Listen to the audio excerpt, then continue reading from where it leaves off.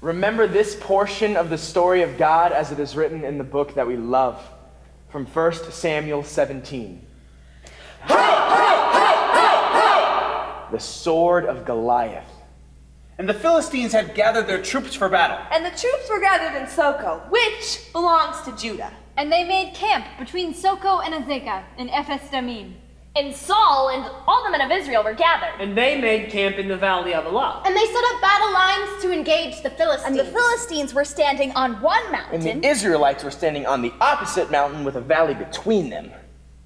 And an extraordinary man came out from the troops of the Philistines.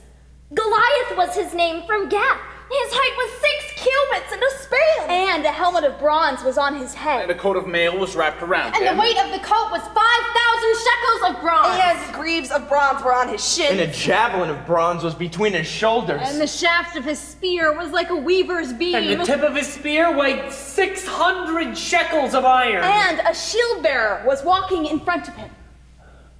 And he stood and called to the lines of Israel. And he said to them, "Why have you marched out to set up battle lines? Is it not I, the Philistine, and you, the servants of Saul? Choose a man from among you and let him come down to me. If he prevails in a fight with me and strikes me down, then we will be your servants. But if I prevail against him and strike him down, then you will be our servants. You will serve us." And the Philistines said, "I challenge the lines of Israel this day. Give me a man and let us fight together." And Saul and all Israel heard the words of the Philistine, and they were distraught. And they were very afraid. Now David was the son of an Ephrathite.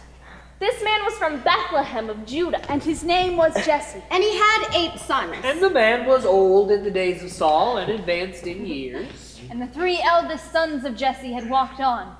They had walked behind Saul into battle. And the names of the 3 sons who had walked into battle were Eliab the firstborn, Abinadab the second, and Shammah the third.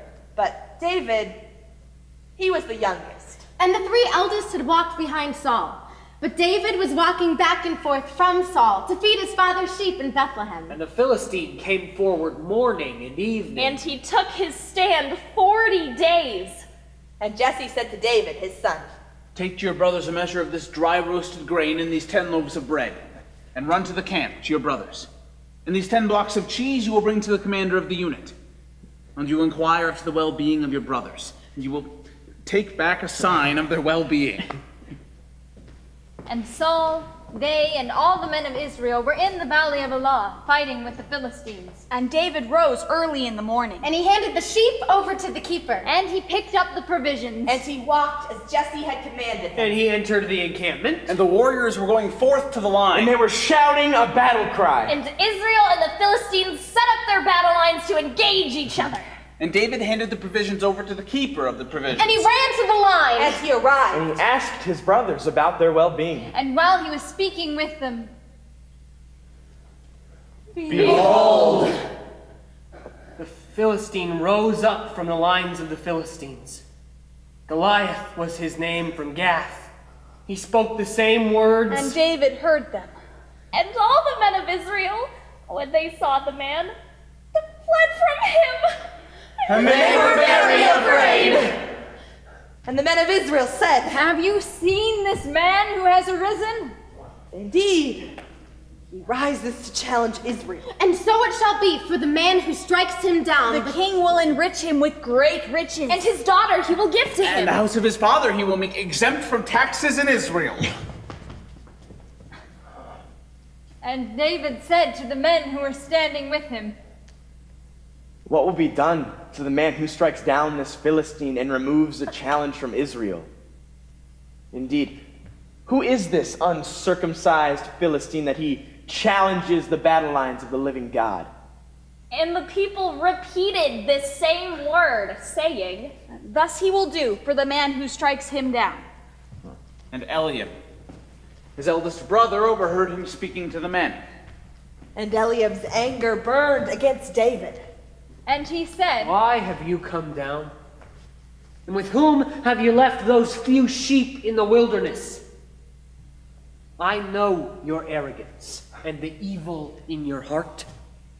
Indeed, you have come down to gawk at the battle. And David said, What have I done now? Was it not but a word? And David turned away from him to another group. And he repeated this same word. and the people responded with a word like the first word. And others heard the words which David spoke. And they recounted them before Saul. And he summoned him. And David said to Saul, Well, let no man be downhearted because of him. Your servant will walk out and fight this Philistine. And Saul said to David,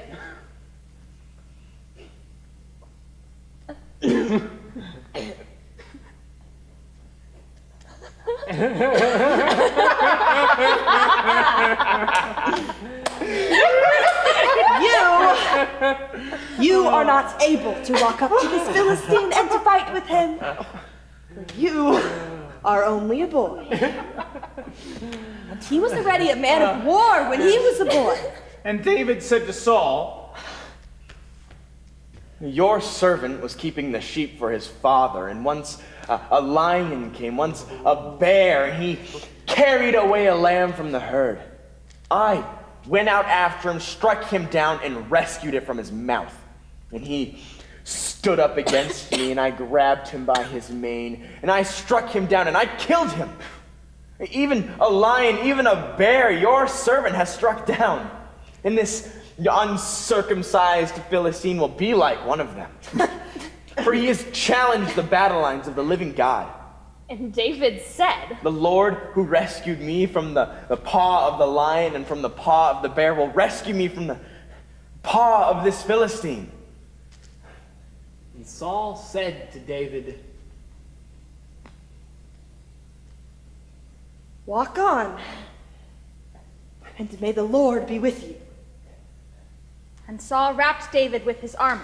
and he put a helmet of bronze on his head. and he wrapped him with a coat of mail. and David fastened Saul's sword against his armor.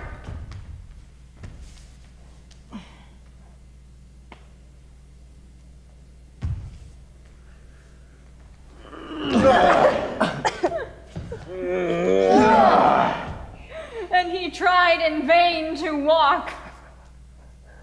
Indeed, he could not test them out. And David said to Saul, I am not able to walk in these. Indeed, I cannot test them out. And David removed them.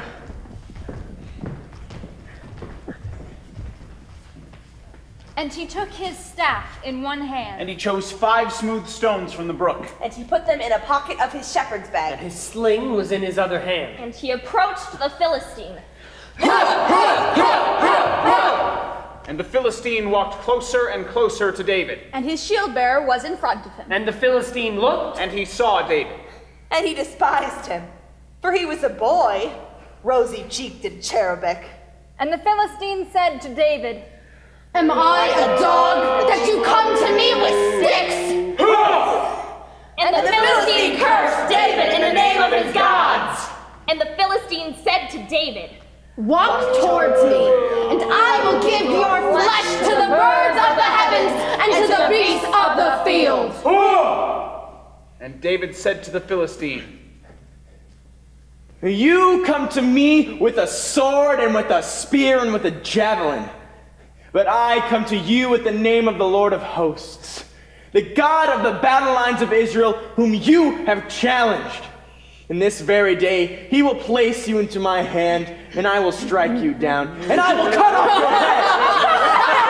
And I will give the carcasses of the troops of the Philistines to the birds of the heavens and to the wild animals of the earth. And all the earth shall know that there is a God in Israel.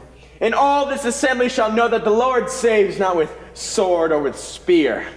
Indeed, the battle belongs to the Lord, and he will give you into our hands. And it came to be that the Philistine stood up, and he walked forward. And he drew near to engage David. And David rushed forward. and he ran toward the battle line to engage the Philistine. And David reached his hand into his bag And he took a stone from there, and he slung it. Up! Up! Up!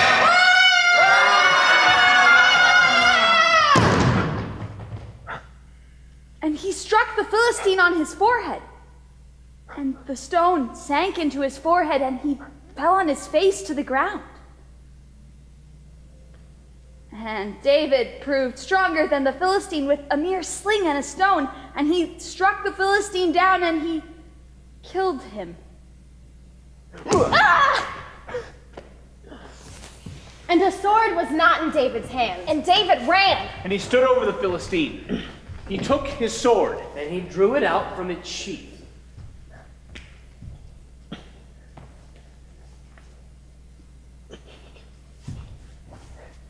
And he killed him.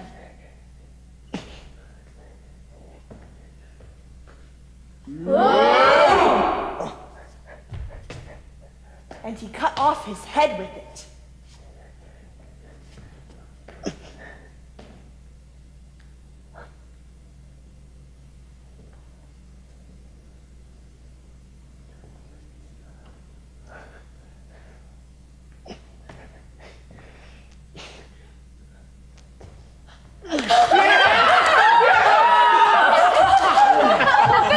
Saw that their champion was dead, And they fled. and the men of Israel and Judah stood up. And they shouted a battle cry. And they pursued the Philistines as far as Guy and the gates of Ekron. And the wounded Philistines fell along the road to Sharim until Gath and Ekron. And the sons of Israel returned from chasing the Philistines. And they plundered their fallen troops. And David took the head of the Philistine. And he brought it to Jerusalem.